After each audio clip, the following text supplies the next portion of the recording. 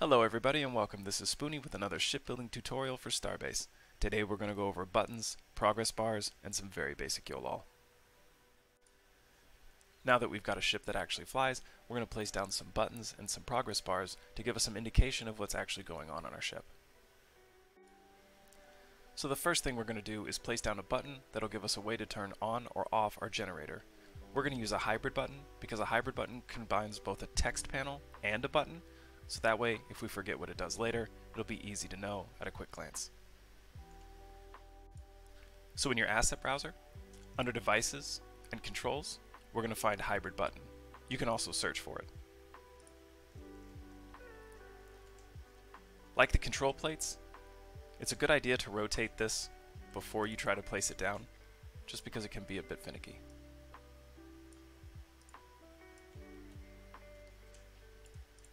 Don't forget to bolt it down.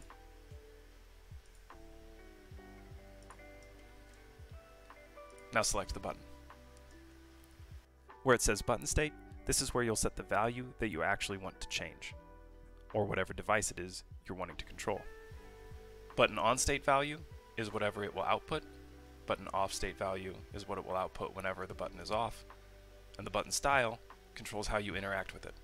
When it's set to 0, it is a non-fixed position, so if you press the button down, as soon as you let go of it, it will come right back up. If you set it to 1, which is what we want, when you press it down, it will stay down until you press it again. So since we want this button to control our generator, we're going to select it and change where it says button state. You can have this say whatever you want, but for me, I'm just going to call it gen, G-E-N.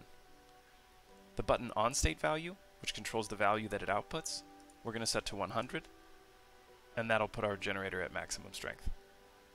You can also have this be at 50, 30, or whatever percentage you'd like. Next, we're going to go over to our generator, select all 3 generator units, not the fuel chamber, just the generator units, and where it says generator unit rate limit, we're going to delete everything except the GEN. If you decided to use a different name value, type that in here.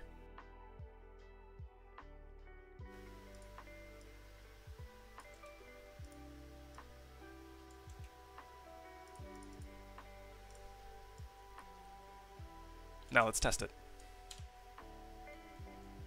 You can see the button is pressed down and the generator is on. When we press it, the generator has turned off.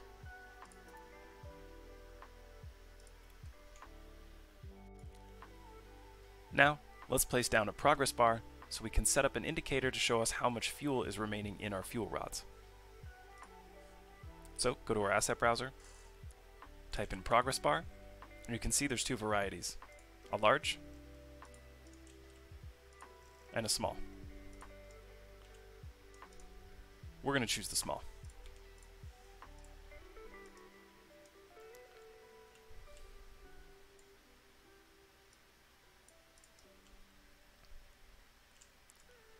Once again, we'll need to bolt this down. Now, to get this to output the value that we want, the first thing we're going to do is go over to our fuel chamber, select it, and in the properties box, you can see where it says fuel chamber fuel. We're going to change this to chamber 1. You can change this to anything you'd like, but if you wanted to upgrade your ship later and add a second generator, this makes it really easy to just name that one chamber 2. Next, go back to your panel, select it, and in the properties box, under panel name, or panel value, change panel value to chamber 1. Here you can see it is now outputting the value that we want. Where it says panel max value, this will represent these bars. So even though it's saying 300,000, which is the maximum storage capacity of a fuel rod, these bars will not begin to degrade until the value is under 100. So that can be confusing because it can make it seem like we have a full fuel rod even when we're very close to empty. So to solve this, we'll change the maximum value to 300,000. Now these bars will degrade along with our fuel rod. Next, let's add another progress bar for our batteries. So let's copy and paste this place it right above. Don't forget to bolt these down.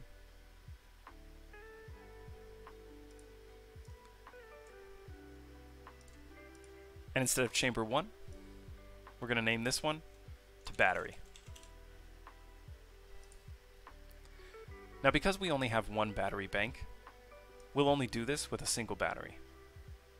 They'll degrade at the same rate, so whether it says 10,000 or 20,000 is kind of irrelevant. Now if you had multiple battery banks, or you just wanted to know exactly how much charge you had, you could add these together using some basic YOLOL and a YOLOL chip, and I'll show you how to do that. So where it says stored battery power, we're going to change this to battery.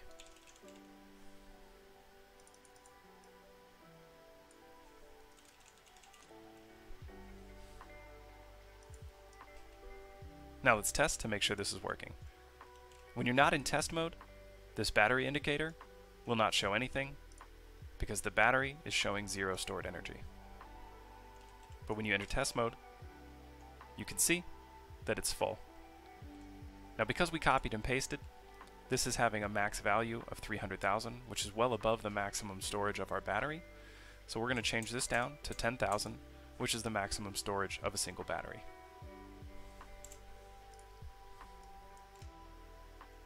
And there you go. You can see our fuel rod is degrading, and our battery is staying at full charge. Now let's add one more progress bar for our propellant. So we're going to search for progress bar. We won't copy and paste this time. Bolt it down. And we'll name this panel value to propellant.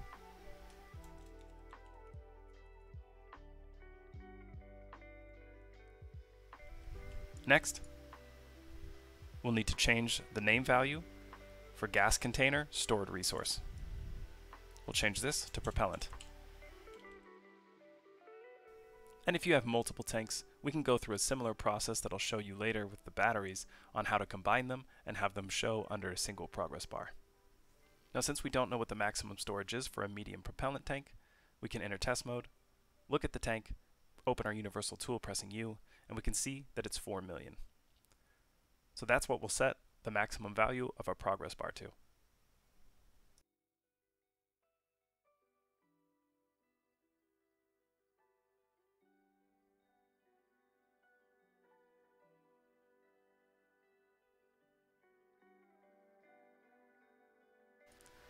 Now that you've got an idea of how to set up some basic buttons and some progress bars, let's go over some very basic YOLOL so that you can customize these even more. So to get started with any YOLOL setup, you're going to need a YOLOL chip. So go to your asset browser and type in YOLOL or YOLOL, and you'll see that there are 3 types: the basic, the advanced, and the professional. They scale in that order, and they scale with the complexity of math that they're capable of handling. But if you're just using some basic scripts, some greater than, less than, equal to, and some simple arithmetic, then the basic is typically fine. So to get started, we'll place our chip down, and then in the properties box, we'll press edit script. It gives us 20 lines to work with, which will each read at 0.2 seconds, one after another.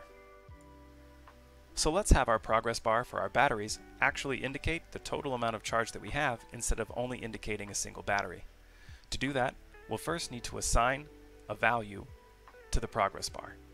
Since it's already assigned the value of battery, we'll just use that.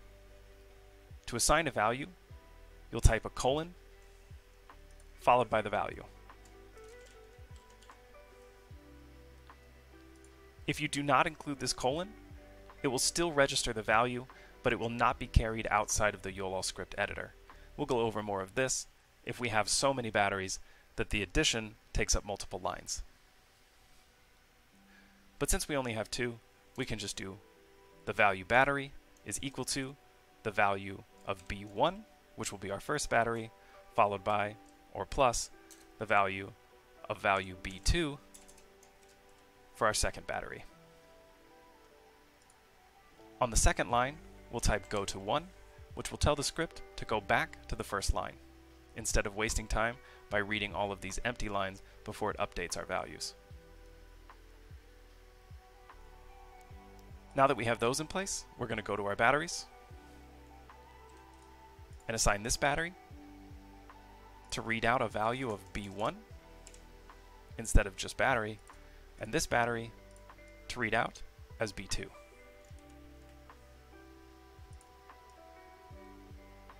Next, we'll need a place to plug our chip in. You can use a rack chip reader if you have several YOLOL chips, but since we just have the one, we're going to use a chip socket.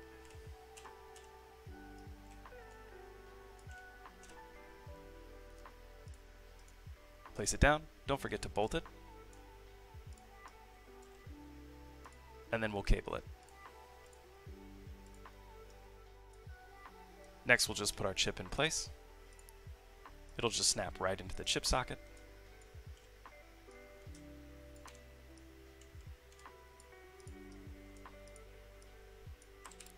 The direction that it's facing doesn't matter, but I'd like it to be facing us. Now let's test to see if it's working. And as you can see, our battery progress bar now reads out 20,000 instead of 10. Don't forget to change your maximum value so that the bars degrade appropriately with the value of the batteries. And then we're done.